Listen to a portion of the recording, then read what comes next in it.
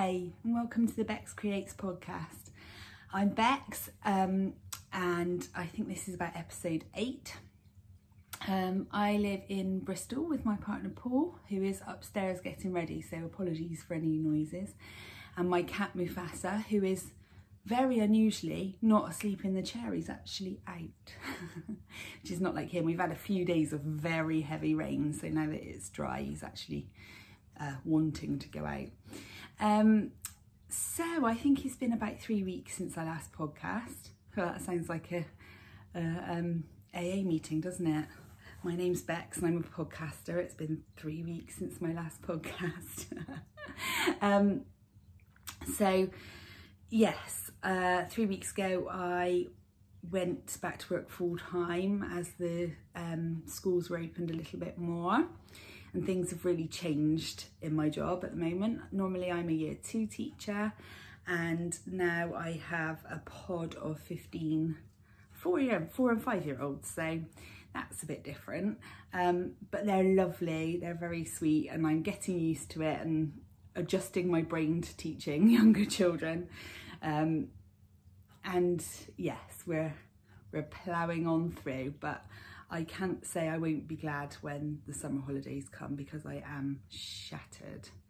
I always say this term, this time of year, I feel like I have 2 classes, because you're kind of thinking about your existing class and preparing for a new one. Well, this year I have 3 classes, because I'm thinking about my current ones who are at home learning. I'm thinking about my new current year 1s who are going to be with me in September.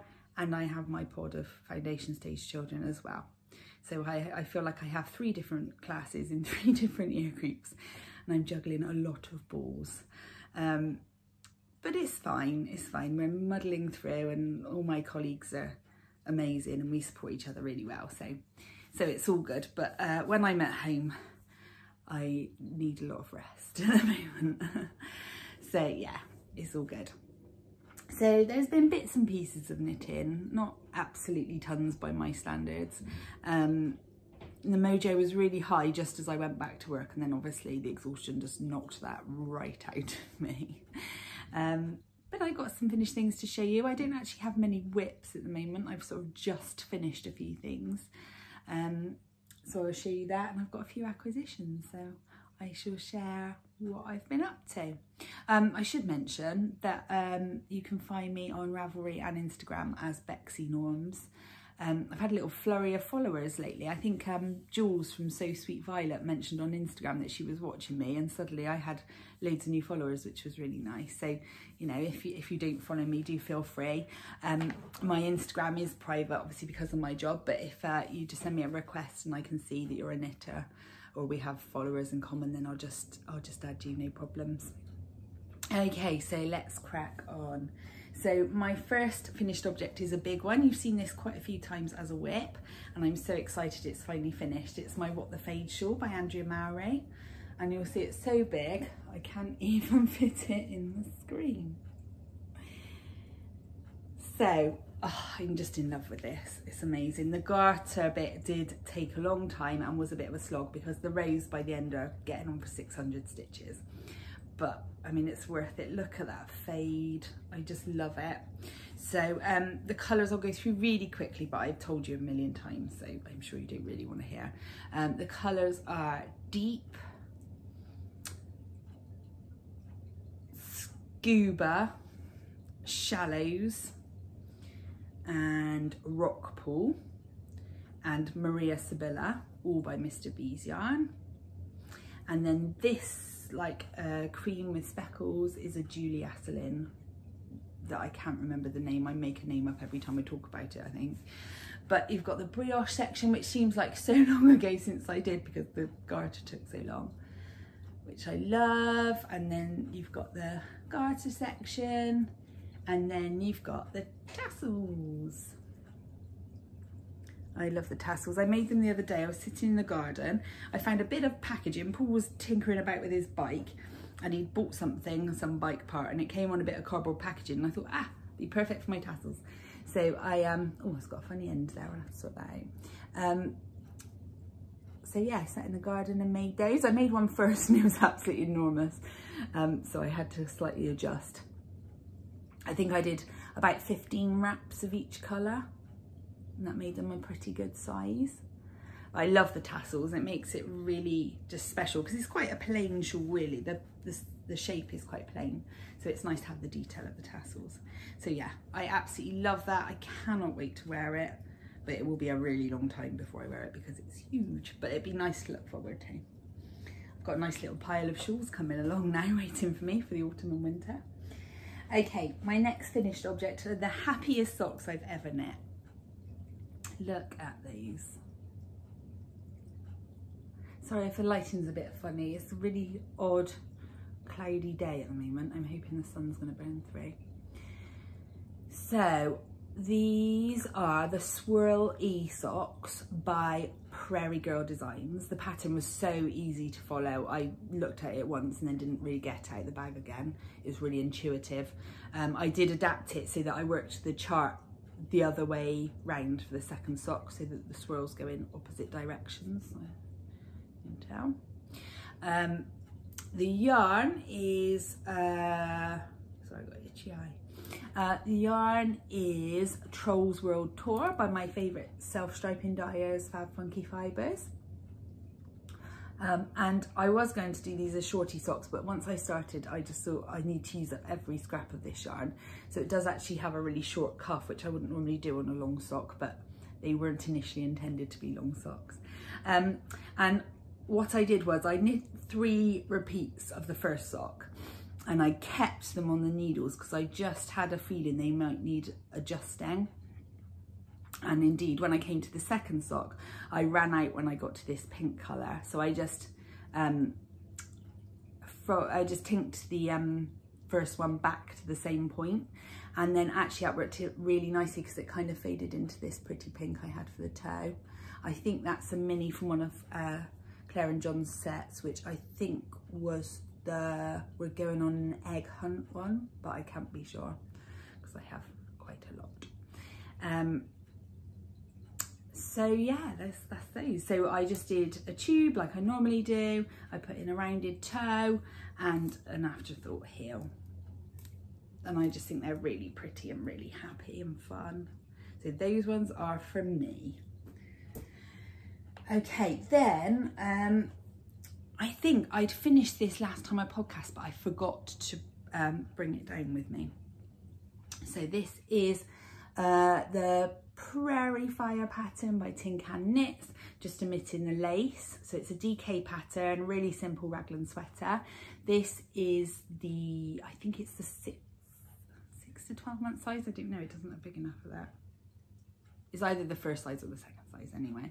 And this is for my friend who's got a baby due in a month, baby girl. The colour is Beaujolais by Mr. B's. And it's really pretty. I think it'd be really nice for the autumn. So cute. So cute. And such a quick knit. These take no more than about 3 hours with the DK yarn. They just whiz up. So that's that one. Then my next 2 finished objects, sorry, are another Tin Can Knits pattern. Their patterns are so good just because obviously they do a whole range of sizes, but they've got some really good, just simple raglan sweaters. And they usually, you know, they have some kind of lace or garter detail on them, but you can really easily omit that if you just want a simple, plain stockinette raglan sweater. So last time I saw my goddaughter, she told me she wanted me to knit her some rainbow socks. So I thought I'd go a step further and make her a rainbow jumper to go with them. So I made this. This is the Flax Light pattern, which is very similar to the Prairie Fire, but it just has, it's just fingering weight. And usually it has a garter panel that runs all down the sleeves, which does look lovely, but it's just much quicker and easier to leave it out. So the yarns I used are, this was a second of Go Lightly from Mr. B's. I actually named this one. Claire sent it to me and it was like a Tiffany blue. And she was thinking of calling it Audrey, I think. And I said, no, call it Go Lightly. And she really liked it. So that's what it's called. So I used that. And then these minis here are actually an acquisition as well. These are from my friend Jen at Castleview Yarns, who I've known for years since my scrapbooking days. And she dyes the most gorgeous yarns. And she had these rainbow mini sets and I couldn't resist. Can I show you like that without them falling out? They're absolutely gorgeous because they're rainbowy but sort of in a subtle way, and they've got loads of speckles and you know, they're really tonal, they're gorgeous. And I'll talk to you a bit more about Jen later on. So I use those, and as you can see, those were 20 gram minis and they're probably now 18 gram minis. They didn't use much at all. I just did 3 rounds of each colour. I think if I did it again, I'd either do it a bit further up on the raglan, or I'd do it the last little bit here. It is in a slightly weird place, but I don't mind, and she won't mind. It's going to be so cute. I always do short sleeves on children's garments because I think they can layer it up with a little t-shirt or dress or whatever underneath. And then they've got more growing room. And my goddaughter does have particularly long arms and legs for a 4-year-old, so, but she's tiny everywhere else, so that works quite well for her. So that's that one. But halfway through knitting that one, I thought, well, I've got so much of the rainbow yarn left. And the same friend who's having a baby that jumper's for, I know she would love a little rainbow jumper. And I knew I had the perfect powder pink drops baby alpaca upstairs. So I literally dropped what I was doing and went up and started it straight away. So here's the second one. It's so pretty. Sorry, the light's not really catching it very well. The lighting's dreadful, I'm so sorry. So this is the second one. This one, I think that one was the age 4 to 6. This one is the 6 to 12 months. And on this one, I did the rainbow stripe, just 2 rounds of each colour, because obviously it was a tinier jumper. And I just think it's so sweet. The yarn, this yarn is gorgeous. This drops baby alpaca. I used 150 gram ball and I probably had about 3 or 4 grams left, so it was perfect. It's just so soft. It's got a lovely little halo, and it has come out quite big, so it'll probably last her probably into next spring, which would be really nice. So yeah, I just thought those were so sweet, and I'd like to knit a few more of those. Obviously I've got plenty of yarn left, so yeah, that'd be really nice. Some more of those. Always useful to have a little stock of baby presents lying around. Some coffee. Okay, so I think that's all my finished objects. I can't talk this morning. My brain doesn't work on a Saturday morning. I'm just too tired. Okay, so works in progress. So these socks, I think I showed you last time, are very nearly done really. All they need is afterthought heels. So these are another yarn by Fab Funky Fibres, and this one was called Big Top. These are actually going to be a gift. I love the random nature of the stripes on these. It's really cool, where the black and white sort of comes in at irregular places. You've got like a black and white down there. So really, really cool. And I just did a really simple slip stitch pattern, which I love doing on self-striping socks. So you just knit 3, slip 1, knit 3, slip 1 on the colour changes for 2 rounds. So if the colour change starts in the middle of a row, you start the slips there, so that the slip stitch is the previous colour. And it just makes for a really nice texture, a bit of interest while you're knitting it. They go so fast. So yeah, these only need afterthought heels, so I'm hoping they'll be done by the end of today. But really cute little knit, enjoying those. The next one you've heard me talk about in planning for quite a while, and I started this about maybe 2 weeks ago and did quite a bit and then put it down because I got carried away with the little jumpers, but I'm loving it. I am loving it. So this is the Fleur Shawl by Espace Tricot. And normally their patterns are free, but this one was paid for and all the money was going to a charity. I think it was something to do with the domestic abuse in Canada, sort of support during the COVID crisis. So I was really happy to pay for it. And it was only really cheap as well. It was only about £3, I think. And I've talked before that lovely Sophie from Pixie Yarns dyed this colour sort of custom for me, and bless her, she messaged me after I last podcast. She's like, oh, I forgot to put the labels on your yarn. She said I printed them especially for you, so she actually put them in the post, and she'd called the yarn, I think I've left the labels upstairs, she'd called the yarn Beks Orange Fleur, which was really sweet. So here you go. I've done the first few sections and the first row of bobbles, which I just love. They are so cool. The method for knitting these bobbles is really easy. It takes a little bit of time, but there aren't that many bobble rows, so it's fine. And I'm holding fingering yarn double, so it's growing pretty quick. The fabric feels lush, it's really squishy. So yeah, I'm just using a plain undyed alpaca silk, and I am loving it. I do need to pick this back up, but it's not going to take me very long. It's a really simple pattern, really, just a really memorizable repeat, and then, you know, just this bobble row popping up, and these alpaca rows. God, my brain today, honestly. Just those popping up in between, so really nice relaxing knit. Can't wait to finish this one. And I think I might make some of these for gifts because it's just so cute. Love it. I'll just show you the yarn in the cake so you can see how gorgeous it is. Oh, it's blowing out a little bit, but so pretty. It goes very pleasingly with my nails today, which have obviously been done especially for the podcast. My nails are getting ruined in school, honestly. I'm washing my hands so much, I don't know why I even bother. Okay, now my final whip can barely be called a whip at all. So I've told you a few weeks ago that I was planning to start the Summer Sorrel, which is a pattern by Wool and Pine. I didn't print the front cover of the pattern, so let's see if I just got a picture. I've got a very terrible picture here that's printed really badly because our ink was running out. But if you know the Sorrel sweater, this is just a little summer version of it, which I thought was really lovely. I was really excited. I printed the pattern out on June the 1st when it came out. I had the yarn already. And last night I thought, right, I want a podcast tomorrow. I've not got many whips, so I'm going to start it.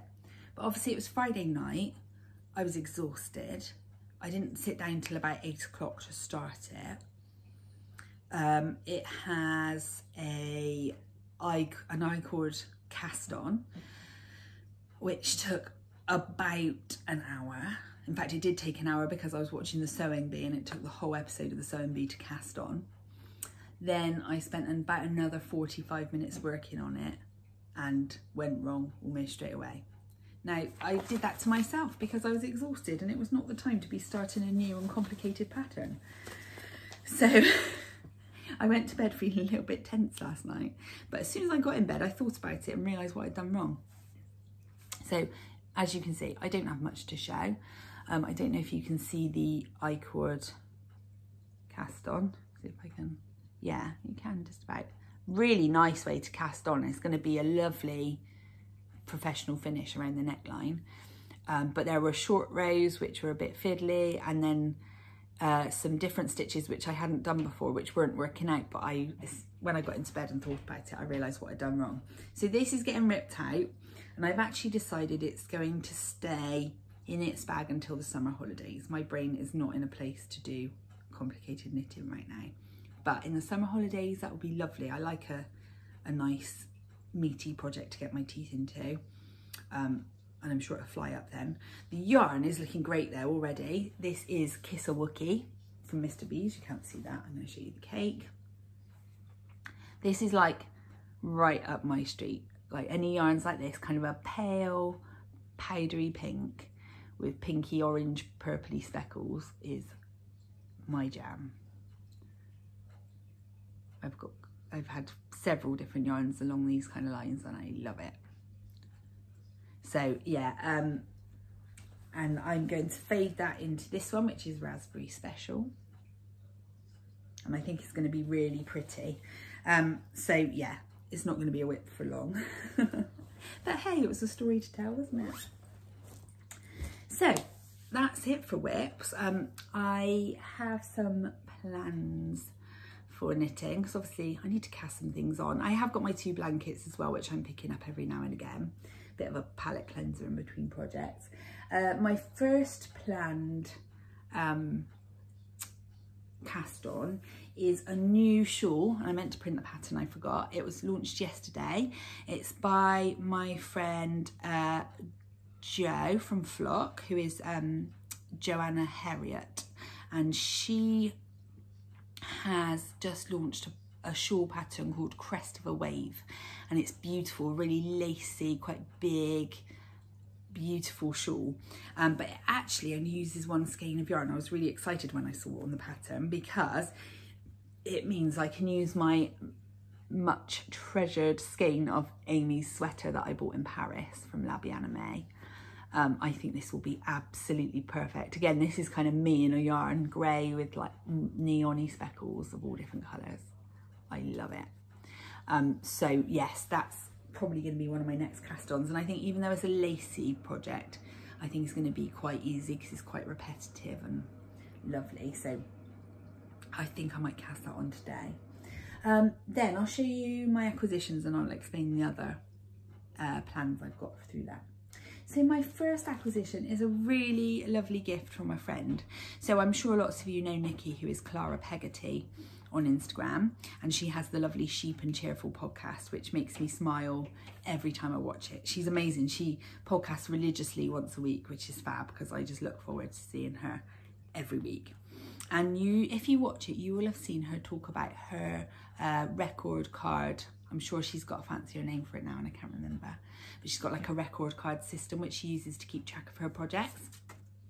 So I was really excited the other day when I received this in the post. So I had a lovely card which was so cute and made me smile because Nikki is the only person in the world who calls me Beksicle. It's my nickname from her. So I love that. And I get a little Dear Beksicle from her.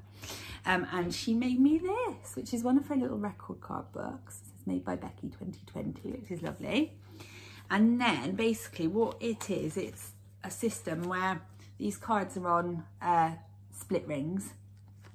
So you can take them apart, and then it's designed so you keep this record card in your project bag with your project while you knit it, and then when it's finished you can add it to this book, so you can always look back and see, oh, what was that yarn, what, you know, if you want to knit the pattern again, what amendments did I make to it, what needles did I use, that sort of thing. So you've basically got project details, you've got the designer, the yarn, needles, the size you made, which is something I always forget, especially if I put a project down halfway through and go back to it, I forget what size I'm knitting, and the date you started, the date you finished, and things I want to remember about this pattern. So you might put, I don't know, don't knit it again, I hated knitting it, or something like that, or, you know, some, I don't know, just some details about it. And then the other side is blank, and Nikki likes to sort of decorate these, make it really funky. She usually punches a hole and puts some of the yarn, so it's like really tactile. So I'm gonna have a go with that. I think it'd be really fun. I quite like journaling things, so I'm gonna enjoy that. If you go to Nikki's Etsy shop, which I think is called Hugs by Clara, she sometimes has some actual physical copies of these, but I think she's also got the PDFs that you can just download and print. And she's got these so that they're more crochet orientated, or I think she's got sewing ones, weaving, spinning maybe. And I know she's designed a scrappy blanket one, which is quite fun. So yeah, if you don't know Nikki, do go check her out. She's just wonderful. I just love her. She's ace. Okay, now all the rest of my acquisitions are actually gifts, which is really exciting. So when I ordered the minis from Lovely Jen at Castleview Yarns, I got a bigger than expected parcel. And bless her, she had included a set of minis and some stitch markers for you guys. So these are the Great Unknown rainbow minis. They actually coordinate with the ones I've got here, so you're very lucky that I'm giving them away. I'm very tempted just to keep them. And they are 10 gram mini skeins. There's 6 of them, rainbow colours. They're so pretty, and they're on a superwash merino nylon base. There's Jen's label there, which I think is really cool. And she also sent this set of really cute rainbow stitch markers that go really well. Look at my face, it will focus. I won't face down. Really pretty, loads of different colours. Sorry, it's not focusing very well. So I haven't had a chance to think yet about how to go about giving these away. So I might just hang on to them for a little bit, and when I've got a bit more brain space, maybe in summer holidays, I will organise a giveaway. So watch this space for those. But thank you, Jen, that is so kind of you. And yeah, again, go and check out Jen's work because her yarns are lovely. Sorry, rustling coming up. Okay. And then one day I was at work and Claire texted me and there was loads of pictures of yarn and she was like, free yarn, you know, all seconds, which ones do you want? So I already picked the Go Lightly, which I showed you just now. But there were also 2 skeins of DK in 2 of their grades. I believe it is Slate and Stonewash. But DK grey is always going to be useful, and I don't have much DK stash, so that's quite handy. And then there were 3 skeins of Stonewash on their Hiddleston 4-ply. So, and there's just a couple of pale patches, so that's the only reason they're seconds, so I can live with that. So I've been thinking for ages, I want to make another one of these. Not that I made this one. This was made by my friend Ross and gifted to me. I have talked about this one before. This is the Reagan by Isabel Kramer. Just a really nice drapey cardi. And I've really wanted to make one myself for quite a long time. And I think this will be perfect because that would be such a good colour. Kind of go with everything. It's almost black, so it would be really useful. So I think I might cast on one of those. Whether I do it soon or whether, again, it's a summer holiday project, I don't know. But I think that would be really good. So thanks, Claire, for the free yarn. I love it. So I think that's me for today. Quite a short one, but I just wanted to make sure I recorded something. I wanted to show you all these finished objects before I give them away. Whether or not I get another episode in now before the summer holidays, I don't know. I'm not gonna pile pressure on myself. The weekends feel very, very precious at the moment. So, and also I'm just exhausted. It takes a lot of makeup to even look this tired. So yeah, I hope you're all keeping well. Thanks for your lovely comments and likes and views and everything. It does really encourage me and make me smile. So keep those up, please. Yeah, I hope you're all okay and taking care of yourselves. And hopefully I will see you in a few weeks' time. But until then, look after yourselves and see you soon. Bye.